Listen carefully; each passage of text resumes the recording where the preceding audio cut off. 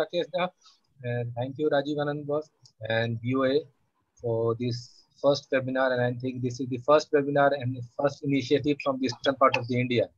And a very good initiative by Samsud and team. I would like to thank the Bihar Orthopaedic Association, Ashok Shyam, IORG for this fantastic meeting, organizing fantastic meeting. So I will be speaking on ACL reconstruction. As you know, it's one of the commonest ligament to be reconstructed arthroscopically, and it is one of the commonest operation done in US if you see the registry. So I will show you the arthroscopic ACL reconstruction with semi-T graft. First and most important part is assessment of instability under anesthesia. I routinely perform the pivot shift test, which is a very important test to assess for instability. So once you put your scope inside the joint, you should remove all the torn part of the ACL, the remnants which are there on the femoral side and the tibial side, because you want to put your native ACL over the original footprint. Now you can see this is your femoral footprint, oval footprint, and your anatomic femoral tunnel should encroach the ridge, and that is the ideal tunnel. Here you can see I am putting my 4.4 millimeter cannulated drill bit over the center of the footprint. That is the center of the footprint. And over that, I will drill it with my bead pin. And that is my jig. That acts like my jig. And 120 degree of flexion. First, I put my 4 millimeter cannulated drill there. And over that, I drill it. And now you can see I am making my femoral tunnel. This is with 4 millimeter. You can see it's 20 millimeter, 25, 30. You can just palpate your lateral cortex with this drill only. It's very easy to palpate the lateral cortex. You can see the 35 is in and it's 40, approximately 40.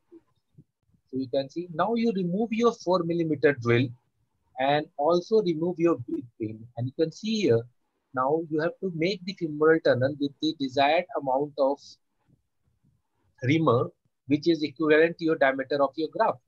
So suppose your graft is 8 millimeter, you should ream it with 8 millimeter. If graft is 9 millimeter, you should ream it with 9 millimeter. At the same time, try to calculate what amount of graft you want inside the tunnel. Normally, I want 20 millimeter of graft inside the tunnel. You can see this is the 30 here. So I want 20 millimeter of graft inside the tunnel. So I am reaming it till 28. I can see here. After this, you should visualize your tunnel to the accessory medial portal, so there is no breach of the posterior cortex or the anterior cortex. So my tunnel is 45. I want 25 millimeter graft inside tunnel, so I will use a loop of 20 millimeter. Now this is the very important step: recognition of identification of your tibial footprint.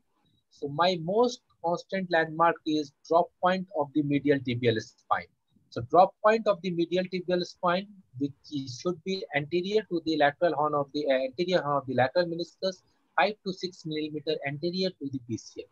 So over this drop point, you try to make your tibial tunnel. Again, ream it with the desired diameter of the reamer. What is the diameter of your graft? And now pass your loop from the femoral tibial tunnel to the femoral tunnel. And normally we pull the graft over the endobutton loop.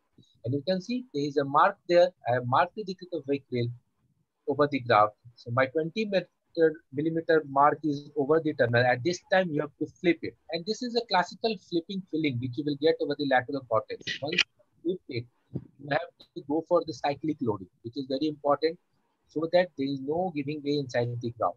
Normally, we do it 25 to 30 times, cyclic loading, and you can see some amount of graft will come out. And at this time, at 30 to 40 degree of your flexion, try to fix your tibial tunnel. See for the graft tension of the fixation of the femoral and tibial tunnel, and look for the impingement. Three things is important. See for the roof impingement, see for the wall impingement, and see for the impingement with the PCL. The ideal ACL should not have any impingement with any of these structures. So this is a small video demonstration of ACL reconstruction, how you want to do it and how you should do it. Thank you.